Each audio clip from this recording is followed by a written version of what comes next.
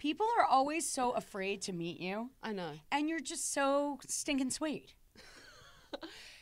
Because what people don't realize is that, like all of us, there are many dimensions. So there's Tabatha that you see on TV that is me and work me. And if you ask some of my staff, they say I'm much nicer to the salons I take over than sometimes I am to them. But then there's Tabatha that's sitting here hanging out and chatting with you. Well, your book is very revealing. It's honest. I mean, you had quite a childhood. I did. I mean, what was that like growing up around, your parents ran strip clubs? So what's that like?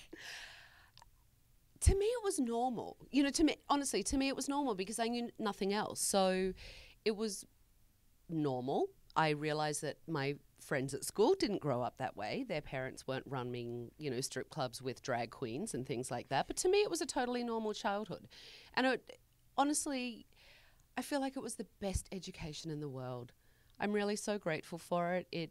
It taught me so much about being honest and being authentic and being really accepting of people and taking people for who they are. And I think that's a big part of what you do, who you are, and that background really preps you for working in a salon, obviously. Yeah, it really does. And it really was. It was just such a great thing to see people that, were men that were becoming women, but really just believed in themselves through all the adversity, through all the, BS that everyone else put on them. They really, stood tall with their head high. And that was such an amazing thing to see at a young age. And it really did help me have confidence with, yes, you know what? I am ballsy and I do say things that other people won't say. And I do get called the B word and all of those things. But I'm also confident enough within myself to realize I'm not mean. I'm not doing it to be mean. I'm doing it to try and help these people. Because you're real. Okay, so I watched you on the very first season of Sheer Genius.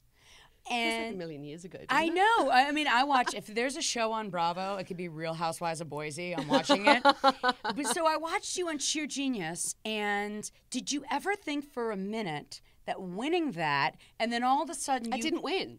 Wait, did you come in second place? No. I got kicked off. I think there were 8 episodes and I got kicked off episode 6. Okay, so you got like close to the end. I got close to the end. But you should have won. I did win.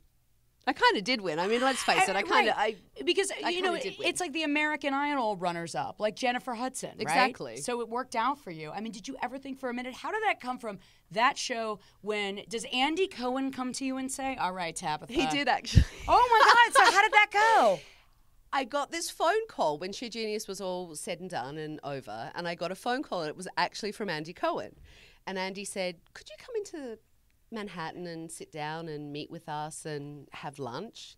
And I was like, sure. And I honestly thought that I was going to get there. They were going to rip up my contract and say, thank you so much. It was great. We had a really good time. It was lovely to meet you. Bye-bye.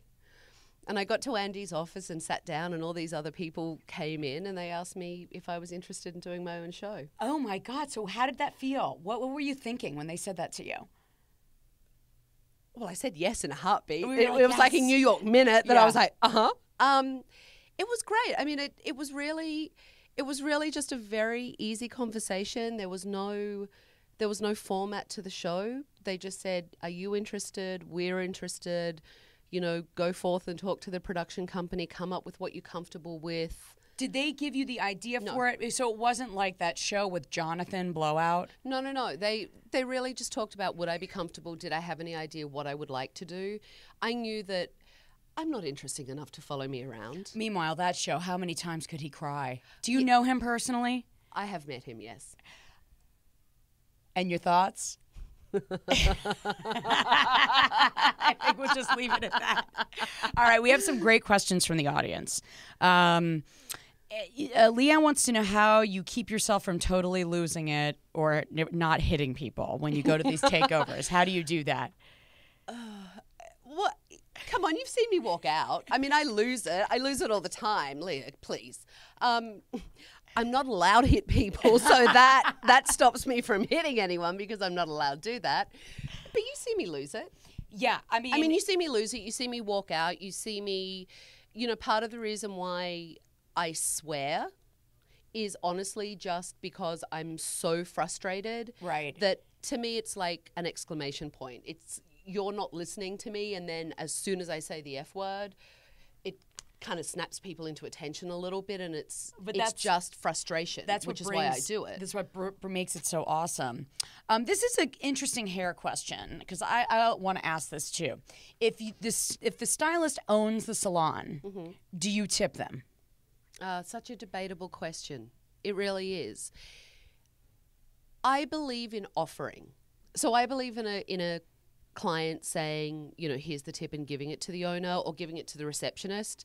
And the receptionist will know the owner does not accept tips, or the stylist will say, I do not accept tips. Here's the misconception that people have from a business owner's point of view. They think that the owners are rolling in money, so they're not going to tip them, when in actuality, even if you own the business, often you're just paying yourself through your tips because you're paying all the other bills, especially if your salon is not doing really well, or you're just paying yourself a paycheck just like every other stylist in there. Right. So you would say just try and ask. Yeah, I mean, I would try. Some owners will say, no, I don't accept tips. But for a lot of owners out there and small business people, if they're struggling and they're really not rolling in money, so they're living off their tips just like some of the other stylists in the salon, sometimes it actually means more to them than some of the stylists because they're not taking a paycheck. Right. So that's a fair question then. Has anybody retaliated after a Tabatha salon takeover? As far as afterwards? That's what Liz Shepard wants to know, like a disgruntled ex-employee. No, they really haven't. I mean, people are sometimes not happy with me when I leave. And it's really interesting because I stay in contact with a lot of the salon owners and a lot of the people through Facebook and Twitter, and going to hair shows I run into them and things like that. And sometimes when I leave, there are people that obviously are not happy with me. And then I will get emails from them when the dust settles, and they'll be like, thank you. Actually, it happened this season, the salon in Houston, and my recommendation was that one of the booth renters get fired because she was so behind in her rent. She wasn't paying it. The owners were in a hole, and she owed, it was thousands of dollars that she owed. And I recommended for her to go. And she actually sent me an email and said, thank you. It was the best thing that ever could have happened to me. You changed my life. It changed my situation. I needed structure. I needed a salon that held me accountable, that I got paid a commission. And you totally turned me around. So it's one of those cases where, you got fired. You were firing someone. It was the best thing that ever happened to him. Okay, let's talk about the Real Housewives for a minute. When you were on and you talked about Adrienne Malouf's extensions, you were not a fan of those. No, I don't love those little gold things in her hair. I'm just saying. I mean, I love her. I do. I love her. I love the Housewives of Beverly Hills. I mean, come on, really? Really? Is that your favorite one? Oh, without a doubt. 24 hours a day, 7 days a week. I could just sit there and go, love. Now, did she ever get back to you and say, Tabatha, what's the deal? No, she didn't. She didn't. But, the flip side of that is Adrienne is fun, and, she is. She's fun, and she's quirky, and she's experimental, and all of those kind of things. I just am not a fan of it because I look at her and just think, she's so fabulous that those gold things in her hair, maybe if you were 20, yeah, okay, I get it. But, not so much. I think so, too. I love how you said that.